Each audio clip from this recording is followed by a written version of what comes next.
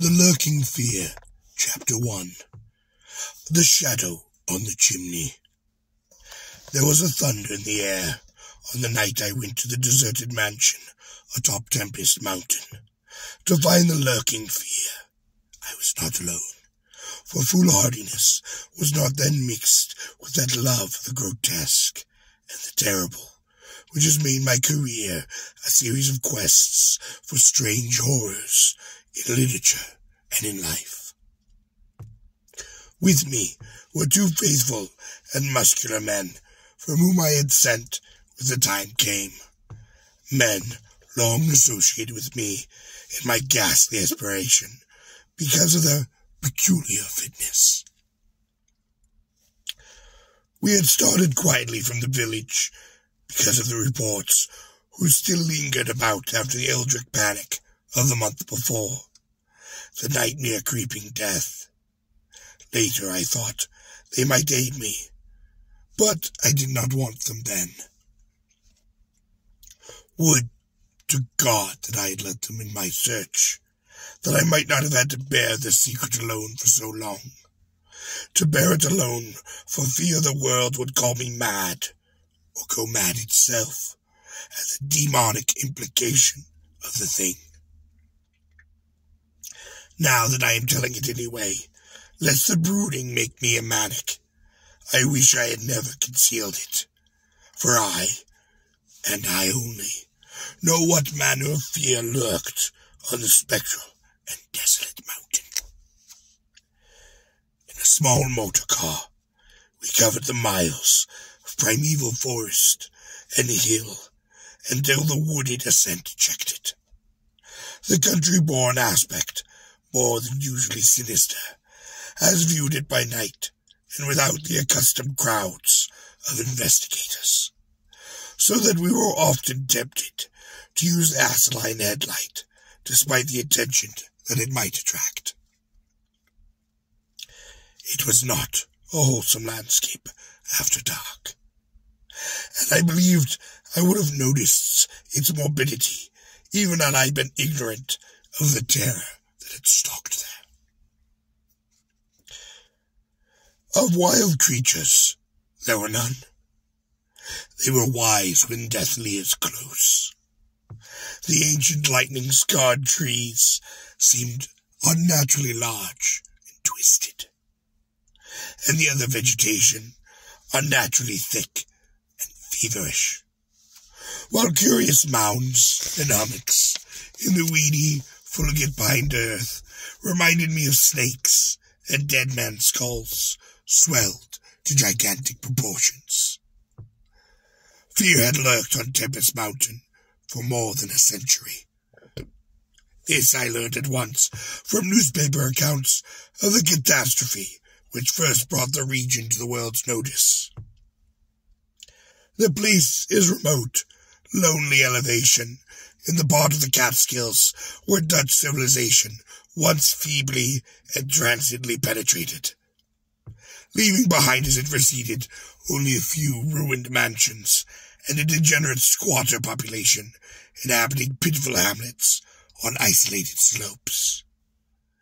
Normal beings seldom visited the locality till the state police were formed, and even now only infrequent troopers patrol it. The fear, however, is an old tradition throughout the neighboring villages, since it is a prime topic in the simple discourse of the poor mongrels who sometimes leave their valleys to trade their hand-woven baskets for such primitive necessities as they cannot shoot, raise, or make. The lurking fear dwelt in the shunned and deserted Marted's mansion, which crowned the height but gradual eminence whose liability to frequent thunderstorm gave it the name of Tempest Mount. For over 100 years, this antique, grove-circled stone house had been the subject of stories incredibly wild and monstrously hideous. Stories of a silent, colossal, creeping death, which stalked abroad in summer, With a whimpering insistence, the squatters told tales of a daemon which seized the lone wayfarers after dark, either carrying them off or leaving them in a frightful state of gnawed dismemberment, while sometimes they whispered of blood trails toward the distant mansion. Some said the thunder called the lurking fear out of its inhabitation, while others said that the thunder was its very voice. No one outside the backwoods believed these varying and conflicted stories, with their incoherent, extravagant descriptions of the half-glimpsed fiend. Yet not a farmer or a villager doubted that the Martins' mansion was ghoulishly haunted. Local history forbade such a doubt. Although no ghastly evidence was ever found by any such investigators as had ever visited the building after some especially vivid tales of the squatters, grandmothers told strange myths of the Martins' spectre, myths concerning the Martins' family itself, its queer hereditary dissimilarity of eyes, its long, unnatural annals, and the murder which had cursed it. The terror which brought me to the scene was a sudden and portentous confirmation of the mountaineers' wildest legends. One summer night, after a thunderstorm of unprecedented violence, the countryside was aroused by a squatter stampede which no delusion could create. The pitiful throngs of natives shrieked and whined of that unnameable horror which had descended down upon them, and they were now doubted. They had not seen it, but they had heard such cries from one of their hamlets that they knew the creeping death had come. In the morning, citizens and state troopers followed the shuddering mountaineers to the place where they said the death had come. And death was indeed there. The ground under one of the squatters' villages had caved in after a lightning stroke, destroying several of the malodorous shanties. But upon this property damage was superposed an organic devastation which paled to its insignificance. Of a possible 75 natives who had inhabited this spot, not one living specimen was visible. The disordered earth was covered with blood and human debris, speaking too vividly the ravages of demon teeth and talons. Yet no visible trail led away from the carnage. That some hideous animal must be the cause, everyone quickly agreed. Nor did any tongue now review the charge that such cryptic deaths formed merely the sordid murders common in these decadent communities. That charge was revived only when about 25 of the estimated population were found missing from the dead. And even then it was hard to explain the murder of 50 by only half that number.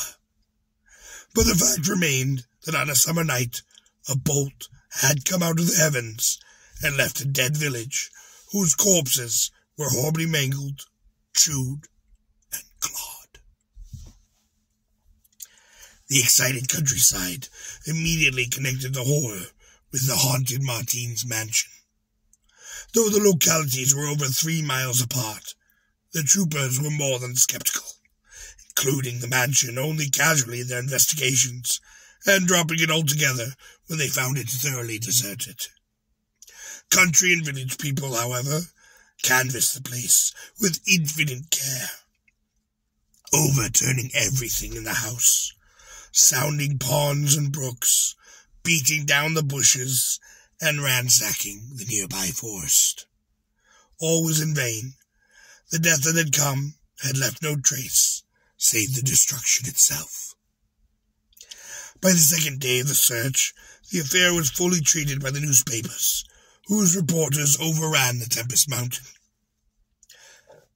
They described it in very much detail, and with many interviews to elucidate the horror's history as told by the local grandmas. I followed the accounts quite languidly at first, for I am a connoisseur of horrors. But after a week, I detected an atmosphere which stirred me oddly, so that on August the 5th of 1921, I registered among those reporters who crowded the hotel at Lefters Corners, the nearest village to Tempest Mountain, and acknowledged headquarters of the searchers. 3 weeks more, and the dispersal of the reporters left me free to begin my terrible exploration, based on the minute inquiries and surveying which I had meanwhile busied myself. So on this summer night, while distant thunder rumbled, I left a silent motor car and tramped with 2 armed companions up the last mound-covered reaches of Tempest Mountain, casting the beams of an electric torch on the spectral gay walls that began to appear through the giant oaks ahead. In this morbid night solitude and feeble shifting illumination, the vast box-like pile displayed obscure hints of terror which day would not uncover. Yet I did not hesitate, since I had come with a fierce resolution to test my idea.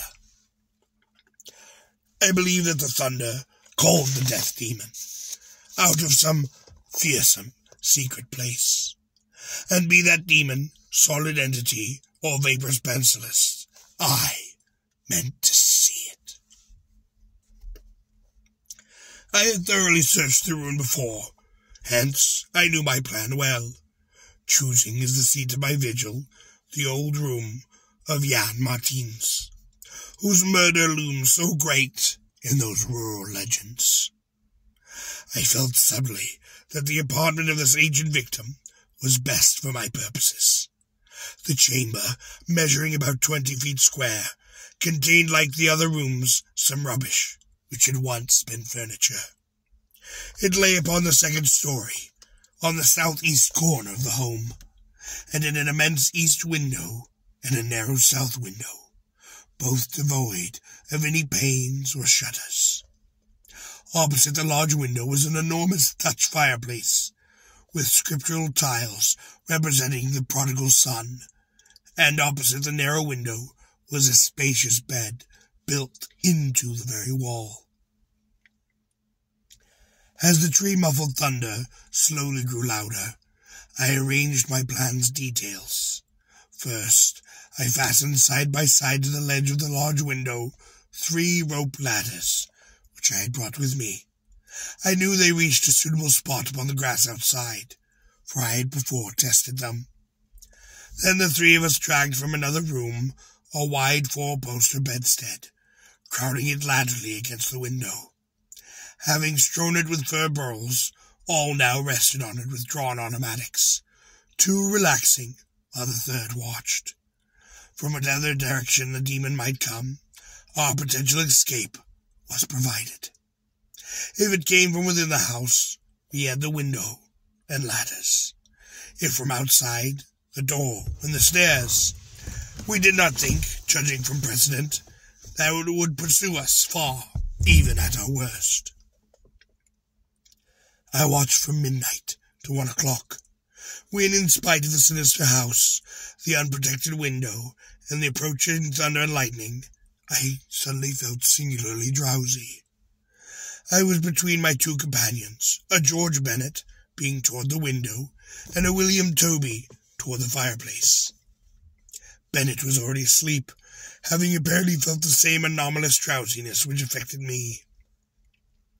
So I designated Toby for the next watch, although even he was beginning to nod. It was curiously how intently I had been watching that fireplace. The increasing thunder must have affected my dreams.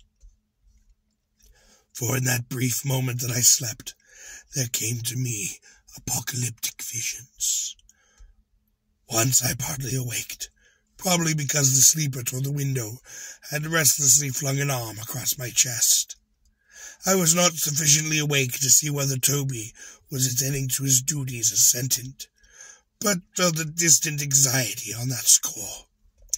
Never before had the presence of evil so poignantly oppressed upon me. Later I must have dropped asleep again, for it was out of a phantasmal chaos that my mind leapt when the night grew hideous with shrieks, beyond anything in any of my former explorations, or in my darkest imaginations.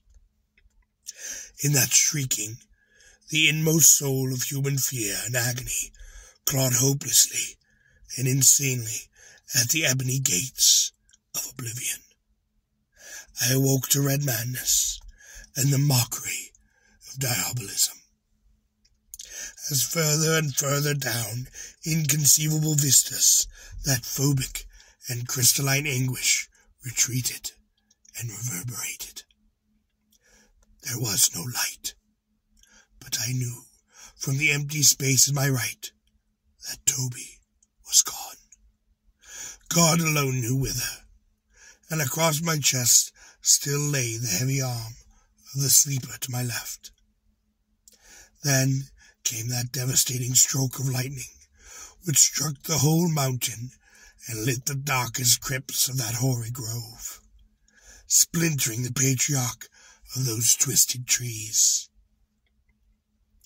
In that demon flash of a monstrous fireball, the sleeper started up suddenly, while the glare from beyond the window threw his shadow vividly upon the chimney above the fireplace from which my eyes never strayed. That I am still alive, or that I am sane, is a marvel that I cannot fathom. I cannot fathom it, for the shadow on that chimney was not that of George Bennet, or of any other human creature, but of blasphemous abnormality from hell's nethermost craters. It was nameless. It was truly shapeless, an abomination which my mind could not fully grasp, and no pen ever held by man could describe. In another second, I was alone in that accursed mansion, shivering and gibbering. George Bennet and William Toby, of them there was no trace, not even of a struggle, and I never heard of them again. Chapter 2. A Passer in the Storm. For days after that hideous experience in the forest-swathed mansion, I lay nervously exhausted in my hotel room at Lafayette's Corner. I do not remember exactly how I managed to reach the motor car, or to start it, or how I slipped unobserved back to the village proper, for I retain no distinct impression save of the wild arm-tightened trees, the mutterings of thunder, and a carnelian shadow athwart the low mounds that dotted and streaked the region. As I shivered and brooded on the casting of that brain-blasting shadow, I knew that I had last pried out one of Earth's supreme horrors, one of those nameless blights of those outer voids, whose faint demon scratchings we sometimes hear upon the farthest rim of our space, yet from which our own finite vision was given us a merciful immunity. That shadow I had seen, I hardly dared to try to analyze, or even dare identify. Something had laid between me and the window that night, but I shuddered whenever I could not cast off the instinct to classify it. If it had only snarled, or bayed, or laughed, even that would have relieved that abysmal, silent hideousness. But it was silent. It had rested a heavy arm, or foreleg upon my chest. Obviously it had been organic, or had once been organic. Jan Martins, whose room I had invaded, was buried in the graveyard near the mansion. I must try to find Bennet and Toby, if they indeed lived. Wyatt had picked them, and left me for the last. Drowsiness is very stippling, and my dreams are so horrible. In a short time I realized that I must tell my story to someone, or indeed let the madness break me down completely. I had already decided not to abandon the quest of the lurking fear, for in my rash ignorance it seemed to me that uncertainty was worse than enlightenment, however terrible the latter might prove to be. Accordingly, I resolved in my mind the best course to pursue, whom to select for my confidences, and how to track down this thing which had obliterated 2 men and cast a nightmarish shadow upon my mind. My chief acquaintance at Lafayette's Corner had been the affable reporters, of whom a few still remained to collect the final echoes of the tragedy. It was from these that I determined to choose a colleague, and the more I reflected, the more my preference inclined toward one Arthur Monroe, a dark, lean man of about 35, whose education, taste, intellect, and temperament seemed to mark him as one not bound to the conventional ideas and experiences of its mortal kin. On an afternoon in early September, Arthur Monroe listened to my story. I saw from the beginning that he was both interested and indeed sympathetic, and when I had finished, he analyzed and discussed the thing with the greatest shrewdness and judgment. His advice, moreover, was eminently practical, for he recommended a postponement of operations at the Martins' mansion until we might become fortified with a more detailed historical and geographical data. On his initiative, we combed the countryside for the more information regarding this terrible Martins family, and discovered a man who possessed a marvelously illuminating ancestral diary. We also talked at length with such of the mountain mongrels as had not fled from the terror and confusion to the remoter slopes, and arranged to proceed our culminating task. The exhaustive and definitive examination of the mansion in the light of its detailed history, with an equally exhaustive and definitive examination of the spots associated with the various tragedies of the squatter legend. The results of this examination were not at first very enlightening, though our tabulation of them seemed to reveal a fairly significant trend, namely that the number of reported horrors was by far the greatest in areas either comparatively near the avoided house or connected with it by stretches of the morbidly overnourished forest. There were, it is true, exceptions. Indeed, the horror which had caught the world's ear had happened in a treeless space, remote alike from the mansion and from any of the connected woods. As to the nature and appearance of the lurking fear, nothing could be gained from the scared and witless shanty dwellers. In the same breath they called it a snake, a giant, a thunder devil, a bat, a vulture, or a walking tree man. We did, however, deem ourselves justified in assuming that it was a living organism, highly susceptible to the electrical storms. And although certain of the stories suggested wings, we believe that its aversion for open spaces made land locomotive a more probable theory. The only thing really incompatible with the latter view was the rapidity in which the creature must have travelled in order to perform all the many deeds attuned to it. When we came to know the squatters better, we found them curiously likable in many ways. Simple animals though they were, gently descending the evolutionary scale because of their unfortunate ancestry and solidifying isolation. They feared outsiders, but slowly grew accustomed to us, finally helping vastly when we beat down all the thickets and tore out all the partitions of the mansion in our search for the lurking fear. When we asked them to help us find Bennett and Toby, they were truly distressed. They wanted to help us, yet knew that these victims had gone as wholly out of the world as their own missing people. That great numbers of them had actually been killed and removed, just as the wild animals had long been exterminated. We were, of course, thoroughly convinced, and we waited apprehensively for further tragedies to occur. By the middle of October, we were puzzled by our lack of progress. Owing to the clear nights, no demonic aggression had taken place, and the completeness of our vain searches of house and country almost drove us to regard the lurking fear as a non-material agency. We feared that the cold weather would come on and halt our explorations, for all agreed that the demon was generally quiet in winter.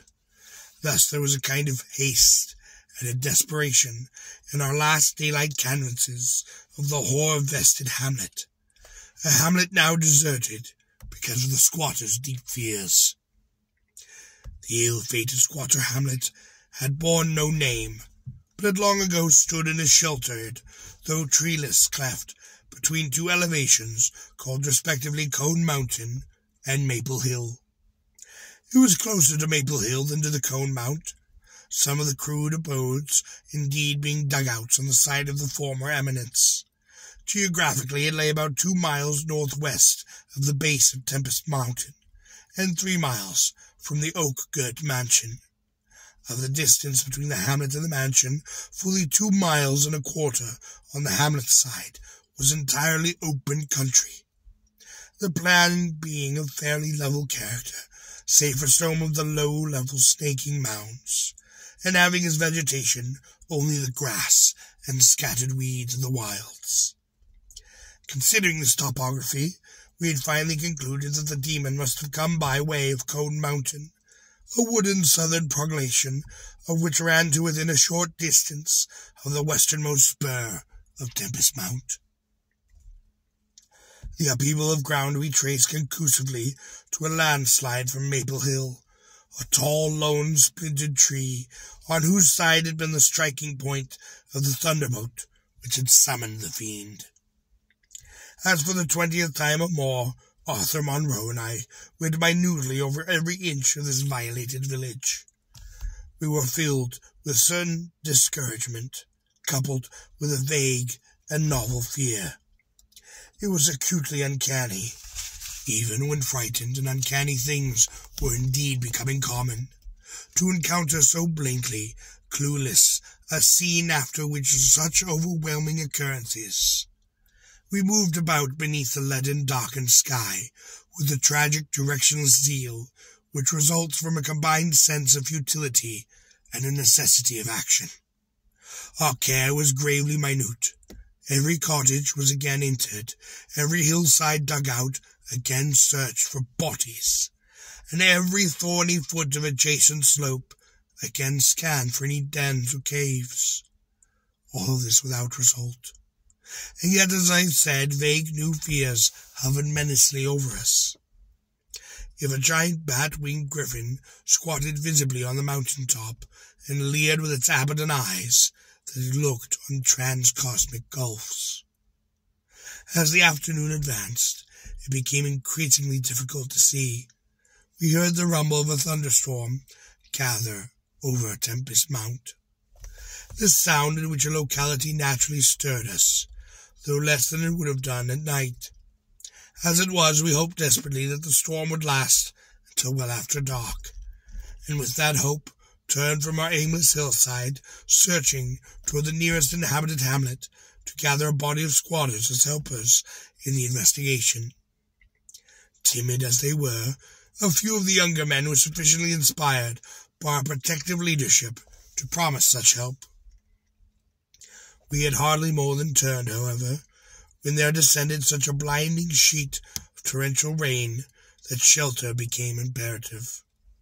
The extreme, almost nocturnal darkness of the sky caused us to stumble sadly, but, guided by the frequent flashes of lightning and by our minute knowledge of the hamlet, we soon reached the least porous cabin of the lot, a heterogeneous combination of logs and boards whose still existing door and single tiny window both faced Maple Hill.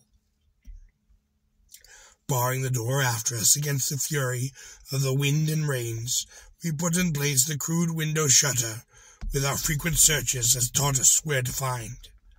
It was a dismal sitting there on the rickety boxes in that pitch darkness, but we smoked our pipes and occasionally flashed our pocket lamps about.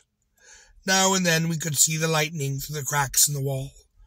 The afternoon was so incredibly dark that each flash was extremely vivid. The stormy vigil reminded me shudderingly of my ghastly night upon Tempest Mount. My mind turned to that odd question which had kept reoccurring ever since that nightmarish thing had happened. And again I wondered why the demon, approaching the three watchers, either from the window or the interior, had began with the men on either side and left the middleman to the last, when the Titan fireball had indeed and hopefully scared it away.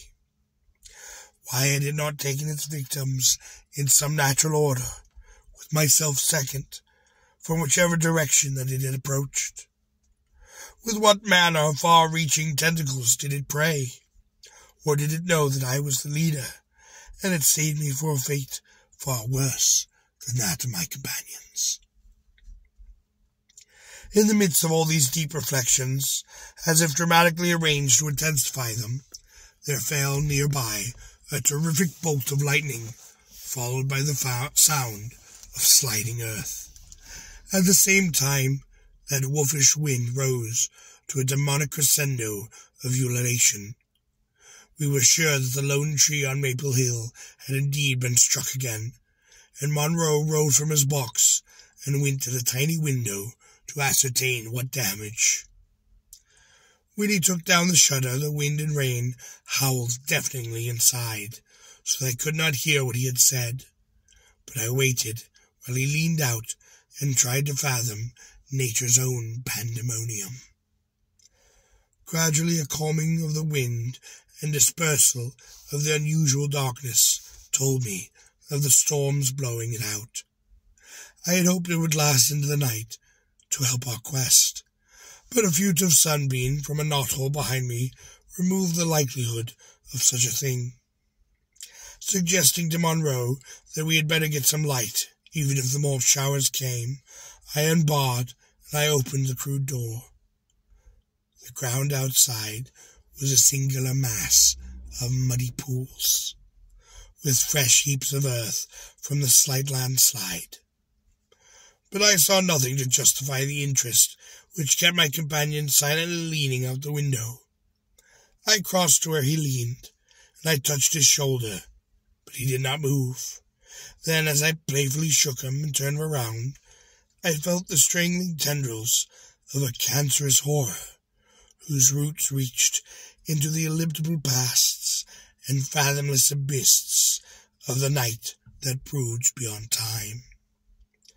Arthur Monroe was dead, and on what remained of his chewed and gouged head, there was no longer a face.